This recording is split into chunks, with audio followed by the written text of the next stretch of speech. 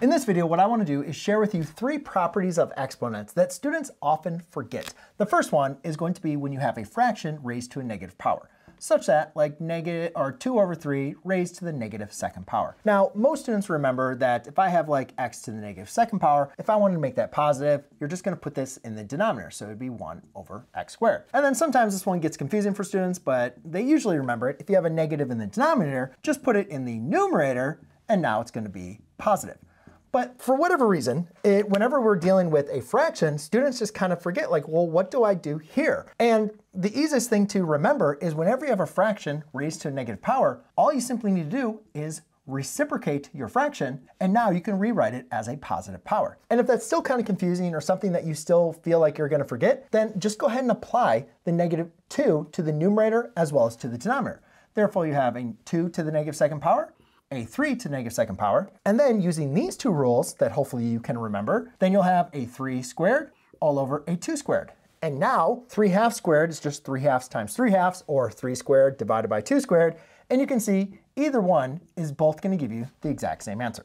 Now, the next property doesn't happen as much, and a lot of times we kind of focus on it in a separate kind of portion, but I think it's very helpful to remember a couple things when I'm dealing with exponents and I have a radical. Remember, all radicals can be rewritten as rational powers. That's one thing that kind of students kind of forget, and especially when we go through a problem with properties of radicals and then we kind of move away from it, they always forget, oh yeah, I can always rewrite my radical as a rational power. And sometimes that can help us be able to evaluate, simplify, or solve a problem a little bit more easier. So just remember, if I have a value like n, x to the m, I can always rewrite that as x to the m over n. So when you're dealing with like a square root, which I have in this case, that would be a 2, that would be your index, and I have x raised to the first power. I can rewrite that as an x to the 1/2 power. So in this case, we could go ahead and rewrite everything to the 1/2 power, but not always is it always going to be the easiest case. Like for instance, if I was going to deal with the square root of 8, I don't really want to deal with 8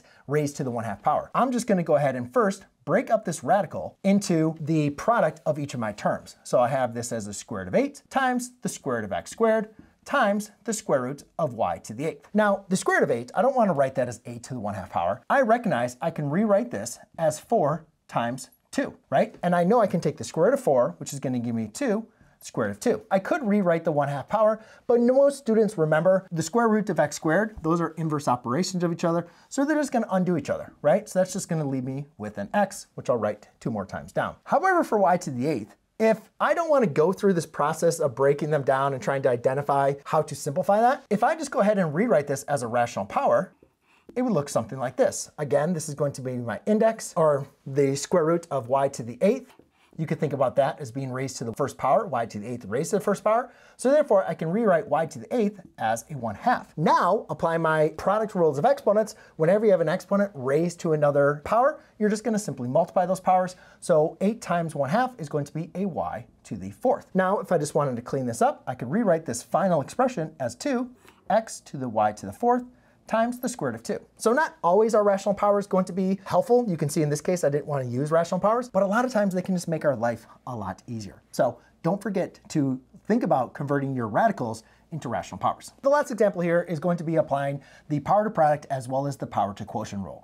And a lot of students will just kind of forget about this one. It's fairly basic, but I think it's just very important. Whenever you have an expression, and if it's either written as multiple terms being multiplied by each other, or multiple terms being divided by each other, whenever that expression is being raised to a power, that power has to be distributed to each and every one of those terms. So therefore, if I was going to rewrite it, it's now going to look something like this.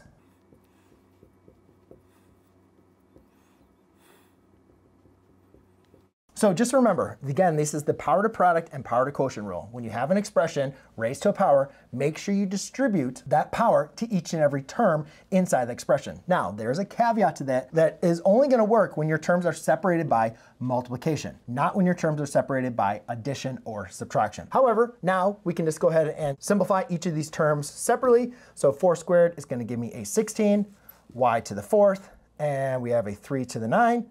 I'm sorry, 3 to the 9th, that's just going to be a 9. And 4 times 2 is going to be an x to the 8th power.